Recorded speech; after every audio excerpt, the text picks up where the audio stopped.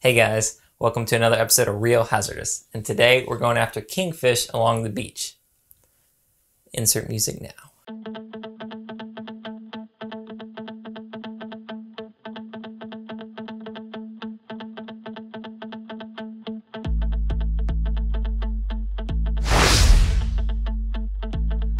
You see, it's kind of windy today. It's a strong wind out of the west.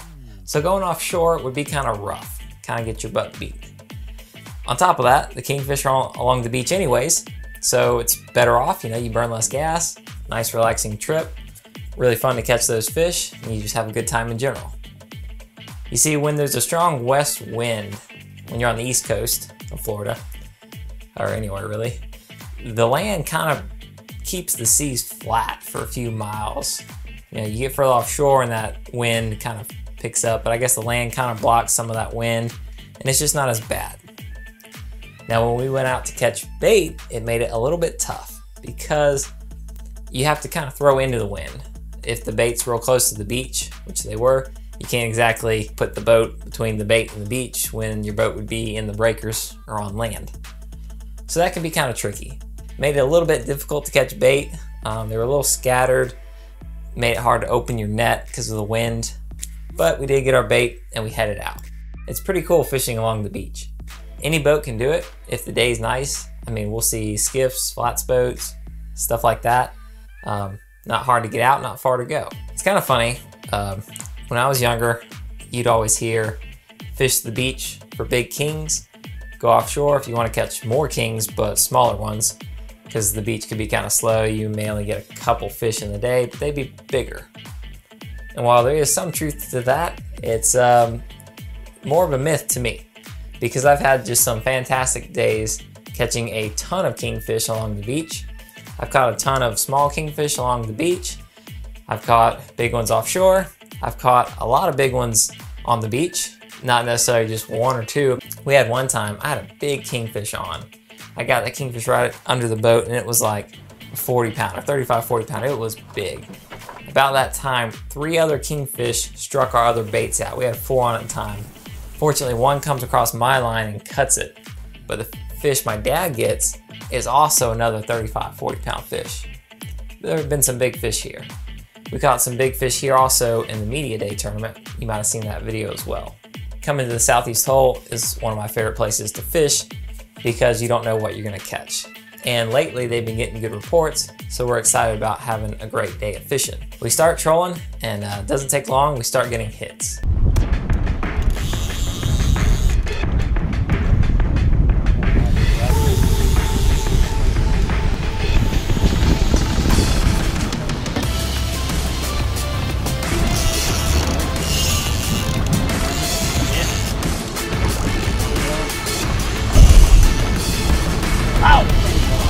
Catch and release.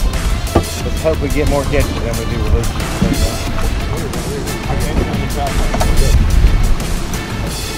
You get him up close off the other.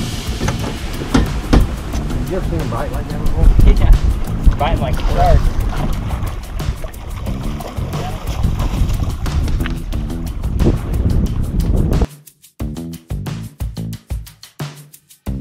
I thought they were like sharks. The shark will bite it and just follow it. They just held on. They didn't run until they got to the boat. But that one never pulled a line. All I seen was the pop out of the downrigger.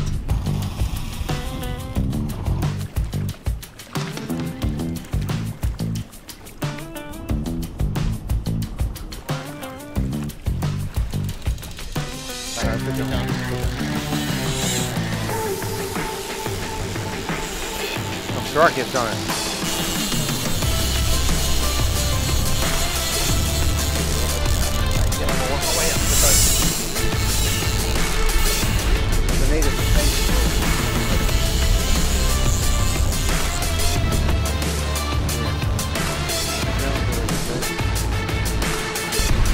And that's a broken line there. That's a king, but this is a baby one, ain't it?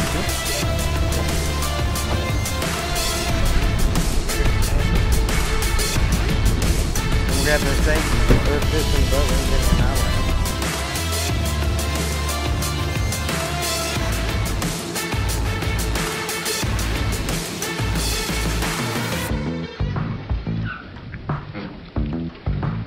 Both of these have been high, hadn't they?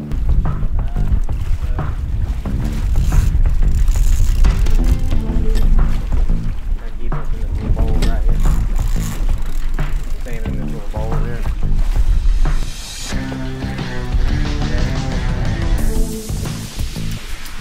I think the one I had on there was good. Did you send that? We get several fish throughout the day. It does pretty good. You know, a lot of good fish, nothing huge, but you know, good action, pretty steady action too. Kind of working an area. It's a natural bottom. It's called the southeast hole. There's no actual hole in the ground, you know, a fishing hole, but it's a good area. A lot of boats around us are catching them, and it does well.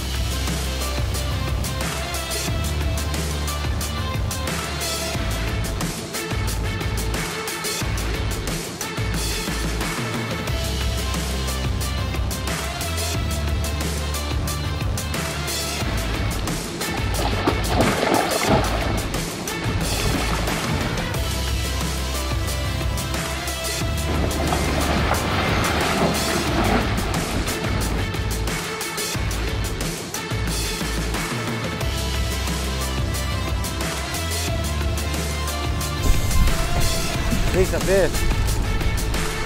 I'll throw a couple of yeah.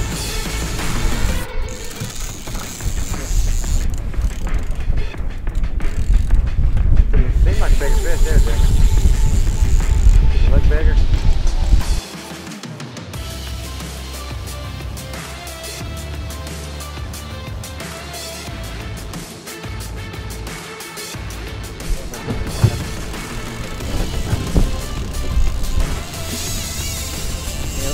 More 20. Yeah.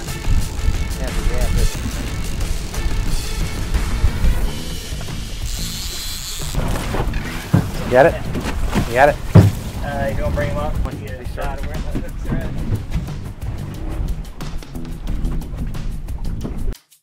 at. In that trip, we also decided to try a little old school and drag spoons for kingfish. We pulled those later on, but I think because the bite shut down, we didn't catch any fish on the spoons. It seemed like the bite shut down for everyone, whether you had live bait or not. Looking forward to trying some more spoons again. It kind of does offer some advantages in that you can cover more ground, a little bit bigger hooks, put a little more pressure on them, just a different style. Not too different than how we catch Spanish mackerel, which is a lot of fun too. Overall, we enjoyed the day on the water, had a great time. Hope you guys enjoyed the video, learned a few things. If you got some questions, just comment below.